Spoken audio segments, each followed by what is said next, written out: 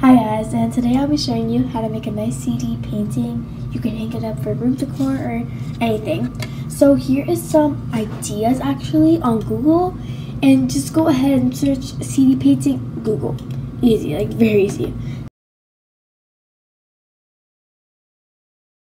So first thing first, I'll show you. All you need is a sharp thing. So morning scissors, I forgot to do that. And you're gonna just go make it like hard and just like scratch it down. And after when you're done scratching it really hard out, don't hurt yourself, ask me your guardian first. But anyways, you're gonna get this kind of tape or anything, and you're gonna go ahead, just put it on there and take it out. Boom, easy. And as you can see, I already did that. And when you're done that, you're gonna paint your coat like this. It's gonna look clear and like this. So you're just gonna wait till your coat dries. I'm waiting till mine dries. And as you can see, I have all my space clean.